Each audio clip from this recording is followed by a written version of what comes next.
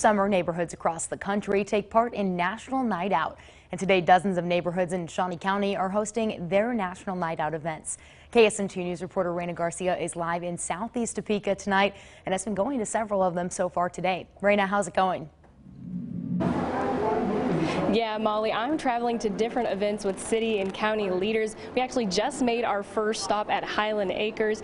Now, these neighborhoods have really been pulling out all the stops for National Night Out, from pool parties to good old-fashioned block parties.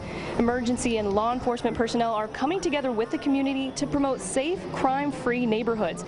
Now, this is something people of all ages can get involved in, and I caught up with some young volunteers who helped bring a National Night Out event to their neighborhood.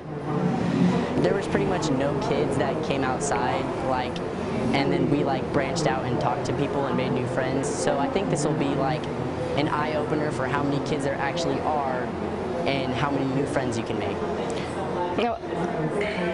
Now, events have been going on all throughout the day, and several of them are getting underway right about now and go into the evening.